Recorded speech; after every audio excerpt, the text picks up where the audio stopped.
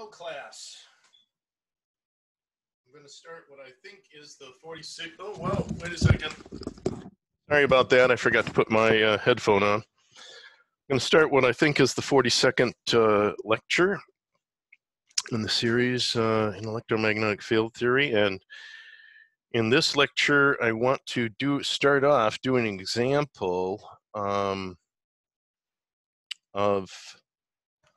if we know, actually this is an example of RG59U coaxial cable. And you probably realize that that's a 75 ohm cable, the 75 ohm cable that you use, or one of the 75 ohm cables that you can use for hitching up your TV to cable. If anybody does that nowadays. I do, because I still have, I've cut the cord and I only have really regular TV at home. However, if you were to look at the open circuit impedance of an RG59U cable, you would see that it is 150 ohms at an angle of 25 degrees. And its short circuit impedance is 37.5 ohms at an angle of minus 35 degrees. All right. And so if we look at what the characteristic impedance of that cable would be, let's just do the square root of 150 ohms at 25 degrees times 37.5 ohms at minus 35 degrees. And that gives us 150 times, see, I don't have that. Why would I not have written that down? I wrote the angle down, which was pretty easy, but 150 times 37.5 gives me 5,625 ohms squared at an angle of 25 and minus 35, so that gives me minus 10 degrees. I hope I have that all right. Then if I take the square root of that,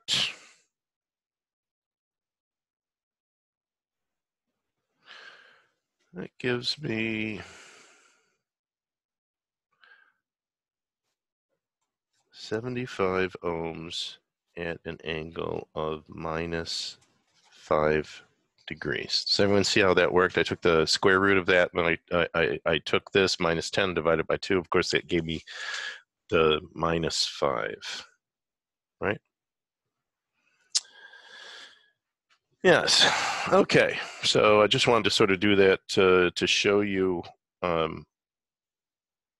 And of course, looking at the open circuit and short circuit impedance and all, what I talk about, all these impedances are complex numbers. That doesn't mean that these nodes and antinodes along the standing wave are not discernible. Let's say that. And that's what I sort of wanted to talk about, and to just go over some sort of review of some of the things that we've got. If we look at the short circuit,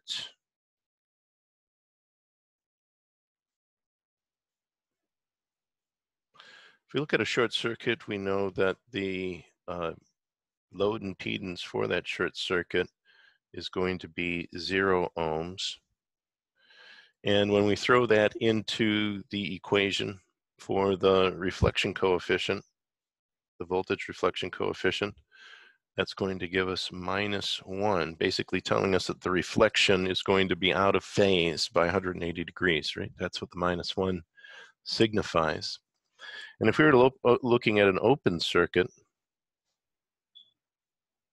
load, we can see that that would be infinity ohms, and my reflection coefficient for the voltage would be +1, right? I could look at a variety of different configurations too. Do we have a 25 ohm and a 50 ohm load? You know, what would be the difference? And in fact, from our last lecture that we had together, and let me turn on my timer. Yep, trying to get better at this every time. There we go. Now where was I? Yeah, we did do an example sort of where we looked at the reflection coefficient and what the VSR was for -1, but what would be a good example of that? Well, let's look at the reflection coefficient if we had, let's say, a load of 25 ohms, right? And a characteristic impedance line that we're using of 50 ohms, right? So it'd be 25 minus 50 on top, and then 25 plus 50 ohms on bottom. And that gives us -25 over 75, or minus 0.333. And in fact, I looked at the VSWR in the last lecture for a minus 0.333 reflection coefficient, and what that made the voltage standing wave ratio become at that time. Now, if we can put this together sort of in mathematics, let's look at what we have. Now, we've got an incident wave that's going in, and I want to sort of define the wave that we're talking about here. So e to the minus j, and this is, I think, following along with the notation in your textbook, e to the minus j beta z. And of course, this is for a lossless line. Let's put this in here, right? Everything that we're talking about now is a lossless line approximation. And by lossless line approximation, I mean that R prime is equal to 0 ohms per meter. And of course, G prime, of course, is 0 mhos per meter. But what this really implies, though, is that alpha is 0 nepers per meter. In other words, we're saying there is no attenuation. And we can make that assumption in a variety of different cases. So it's not a stretch of the imagination. So if I was to define the voltage waveform along the wave channel, taking into account the reflected wave too, let's call V0 plus the incident wave and V0 minus the reflected wave. So I would have an equation V of Z, right? So the voltage along the channel that is hosting the standing wave, where the standing wave is resonant, V of Z along that channel, right? So we've got a channel here, right? We've got a channel that's come up to this reflective boundary, and we've got a wave that's coming into that channel, and then we've got another wave that is being reflected back off that channel due to the mismatch of impedance that's the same frequency but is of a different magnitude and phase, and these waves add together to then form some type of envelope of waves along the thing, so that we end up getting an envelope like that.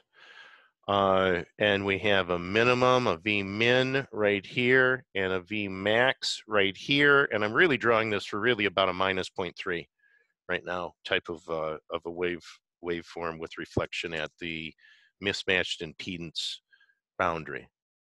All right. So if I look at this, I'm going to see a change in the voltage at each individual point Z along this thing, right? Let's say this is 0, and this is minus 1/2 wavelength, and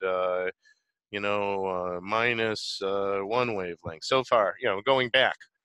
So anywhere V of Z along this now, we're going to come up with a waveform. So we've got the incident wave V0 plus, right? Because I'm saying that's incident, e to the minus j beta z, plus my reflected waveform, which would be V0 minus. Now we haven't added in anything there.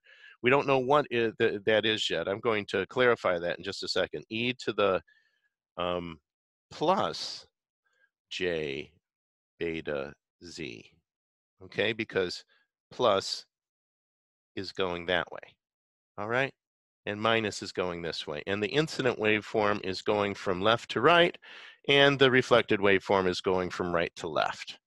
So that's how I established it. This is what I've got. But we know something about V going in the opposite direction, don't we?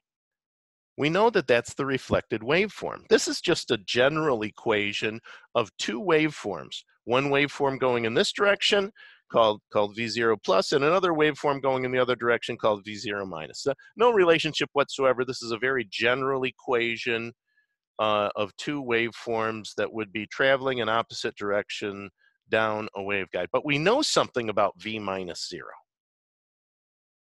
right? V0 minus is equal to the reflection coefficient times V0 plus, right? Isn't that what we know? So what we can say is that V of Z along the standing wave guide, wave guide, is going to be equal to V0 plus where the heck have I? Yeah, V0 plus times e to the minus j beta z plus my reflection coefficient, and of course that's just times this, times e to the plus j beta z. All right. Now, that also equals, and I've actually done the full derivation because I realized in your book he jumped from one identity to another identity without going through the full derivation. And what that what that entails, though, is taking square roots of complex quadratic or quadratic complex numbers. So I did that just to prove that this identity actually is right. But in your book, he jumps from this to this. V0 plus is equal to 1 plus the voltage reflection coefficient times e to the positive j 2 beta z.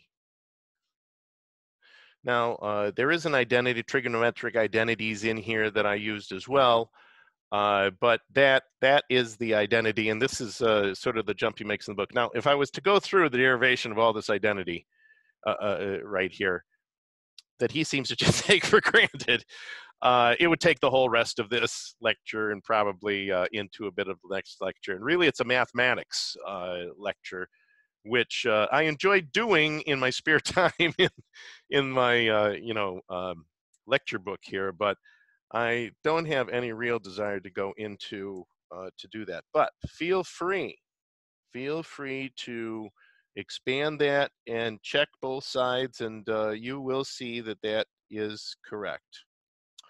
Like I say, he doesn't really go into an explanation in the book of the mathematics involved in that identity either, but I just thought that I'd point that out. Now, what I want to get on to, because you know, I could go on with lectures forever, but you know, there's only a certain amount of time you're supposed to sit in front of me for the entire semester anyway.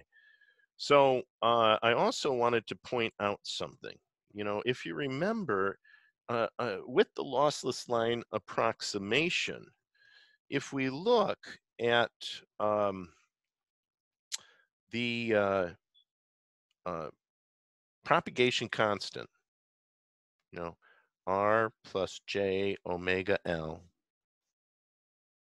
times G plus J omega C. Yep, you should memorize this and recite it in your sleep. But if we cross that out and we cross this out, what do we end up getting? We end up getting the square root of J squared. I'm just going to leave it in the J squared times omega squared times L prime C prime, right? And so if we take the square root of that, we get J omega times the square root of L prime C prime. And when we do multiply those together, it really almost, you know, if we're working with regular air, we would get J times omega times the square root of mu. And in fact, it doesn't matter if you're using air or a coaxial cable or whatever, these are still going to cancel out. Mu of whatever the dielectric is times epsilon of whatever the dielectric is, right? So that's what it is. And we know that this has to equal beta, right? So if we know, well, I shouldn't say this equals beta, but this equals, I'll call it, this equals alpha. And of course, alpha equal, or gamma equals alpha plus J beta. So what beta really equals when we have a lossless line approximation is omega times the square root of mu times epsilon. And where have we seen that before, right? Isn't 1 over the square root of mu times epsilon for a dielectric equal to the velocity of propagation of the waveform through that dielectric, right? So 1 over the square root of that is that. So we could really say then that beta is equal to omega divided by the velocity of propagation, right? But what is the velocity of propagation? Omega divided by the frequency times the wavelength. Isn't that what the velocity of propagation is equal to? The frequency times the wavelength? But you know, what's omega equal to? Omega is equal to 2 pi f. And f times the wavelength in the denominator, what happens? The frequency cancels out, and beta is equal to 2 pi divided by the wavelength. Beta equals 2 pi divided by the wavelength. In a lossless, I'm going to put lossless for a lossless communication circuit. Okay, so that's what we've got. I am just going to cut that off right there. So I wanted to bring that out, and I also want to do the equations. You know, really, I should put down the equation. We got the equation for V of Z. How about I of Z, right? Because it's just coincidental on the characteristic impedance of the cable, right? So I of Z then would be V plus, I'm going to write it out in both of these two forms, V0 plus divided by Z sub 0, right? And why am I dividing it by Z sub 0? Because it's on the line.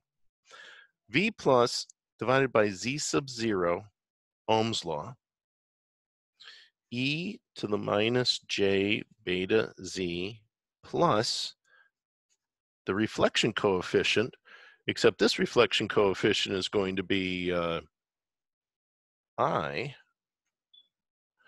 says 180 degrees out of phase, times V0 plus divided by Z0 times e to the plus j beta z.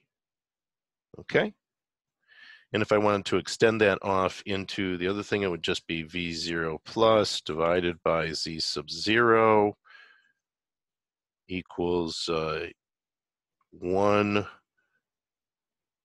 plus my reflection coefficient times e to the j 2 beta z. Just like I've got up here, saying I'm using the same identity. And so that would give us the current along that line as well. And this, of course, is a constant. Your V is going to be, changing as we move along. What have I got here? Oh, okay. A sip of water.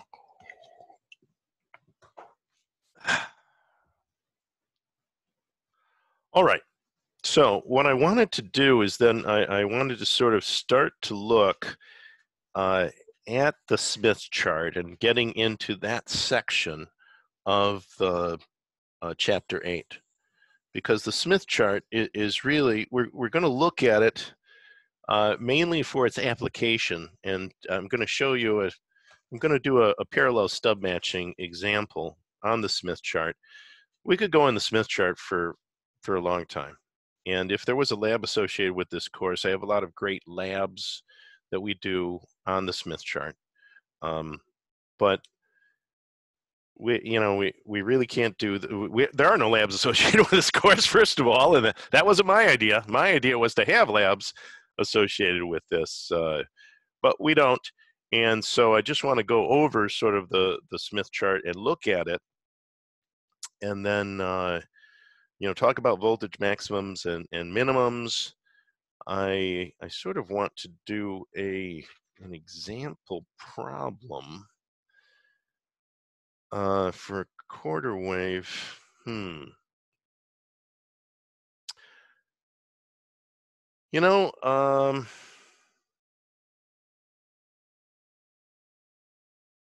might do that in the next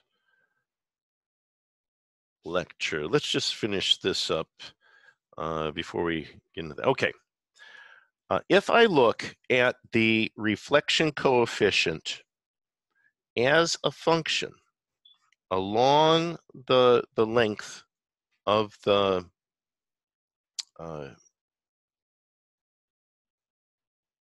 how should I?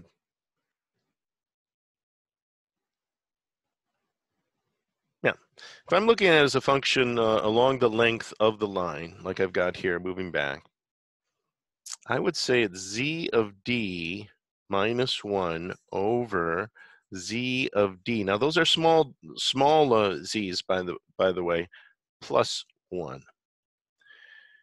And capital Z, if you want to think of it, capital Z of D, because this is the normalized. The small z of d is the normalized z of d, but it would be z0, characteristic of the line, times 1 plus the reflection coefficient as a function of distance along the line over 1 minus the reflection coefficient as distance along the line. Then z, small z of d, is just big Z of d divided by the characteristic impedance. So you can see that all that really does is takes this out, and that wait a second, wait a minute.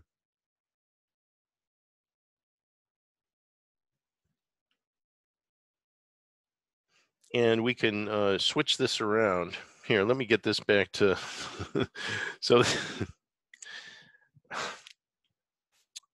yeah. So Z of D, I think you've already seen me do this derivation anyway, but I'm just gonna do Z of D now is just capital Z of D divided by Z0, which I think so that is just going to be 1 plus tau of D divided by 1 minus tau, or reflection coefficient, as a function of distance along the line, right? So if I have this, you can see, and I think I derived that in the last lecture that we had.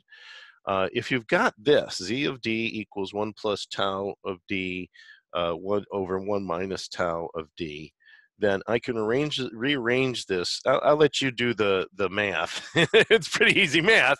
Just bring this up into here, and then, so anyway, you separate it out, and you'll get this equation as well. Right, so this is just the one equation. Now what we're actually doing is we're looking at the change of normalized impedance along the line where there's a standing wave.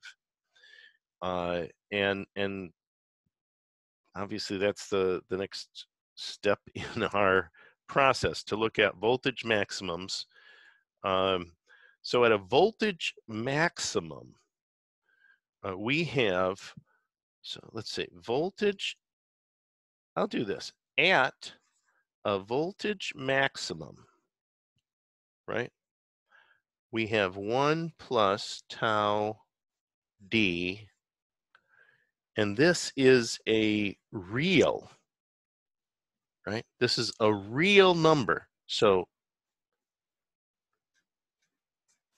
that's a real number at a voltage maximum and at a voltage minimum. I'm gonna jump ahead in the story here. That's right. It's purely real at a voltage maximum and a voltage minimum, and it's equal to 1 plus the magnitude of tau sub v, right?